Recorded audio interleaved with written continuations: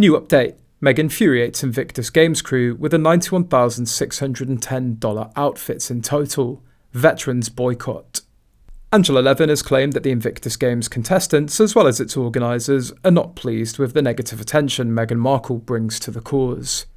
The royal expert took to X, formerly Twitter, to reveal that the former military personnel, presumably injured veterans taking part in the competition, and organisers of the event are fed up with Markle drawing away from the attention from the games. She went on to reveal their fury over the former actress leading a parade of winning wounded men in inappropriate dressing.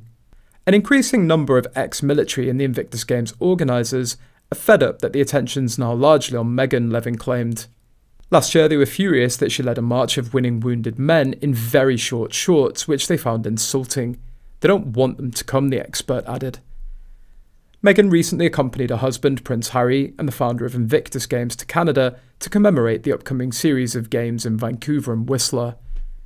According to a new update from a source on X, Meghan spent 3 days at Invictus Games with $91,610 for her outfits in total, in which day 1 was $11,795, day 2 $44,825, and the final day $34,990. Day 1.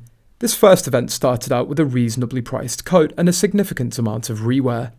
That evening the Sussexes visited the First Nations.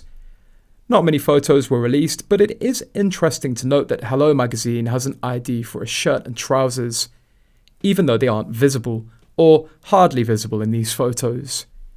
Later in the evening the Sussexes were spotted leaving Caminetto's restaurant. We see a Loro Piana jacket and a new Valentino bag.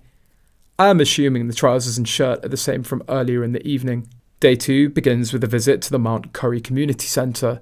No one seems to have identified her shirt, but I feel very comfortable that this is a WNU shirt, and she's worn a similar one by this label before. We do see her Birks stack rings make an appearance, as well as a new diamond bangle. Day 2 continues with a visit to the Whistler Sliding Centre and a new Hermes jacket. Much like the Hermes pieces worn in Dusseldorf, this isn't current season, and I have a feeling that like the Dusseldorf pieces, it was vintage sourced. Day 2 closed with dinner at VG's restaurant with a sweater, coat and earrings with more than $2,500 in total. Day 3 saw the Sussexes at a wheelchair curling event with all new outfits. What a vulgar display of wealth around veterans who probably struggle at times to pay their bills. Meghan flaunts thousands of dollars worth of clothes and rubs her wealth in their faces.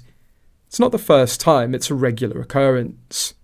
She wore $17,000 worth of jewellery, not including a watch and wedding ring, to visit a Native American community centre. That's so offensive. Just so offensive. That would provide hot lunches there for a year. Add to that the private jet flights, hotel suites, swanky meals, other transport, pet photographers, etc. She doesn't care about Invictus or the veterans. This was a relaunch of herself as a royal.